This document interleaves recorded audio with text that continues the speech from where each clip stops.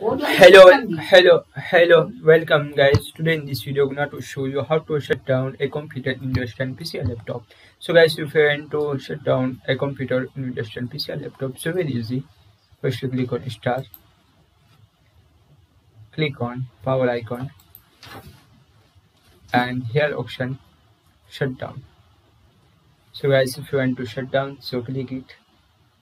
If you want to restart, so click here, and if you want to sleep mode, so click on sleep.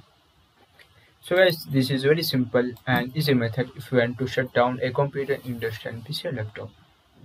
So very easy. First you click on start, click on power icon, and here option shut down. So click it. So guys, this is very simple and easy method if you want to shut down a computer in Windows 10 PC or laptop. Thank you for watching this video. Please like, share and subscribe to my channel for latest update. And please comment this video workful or not. Thank you for watching.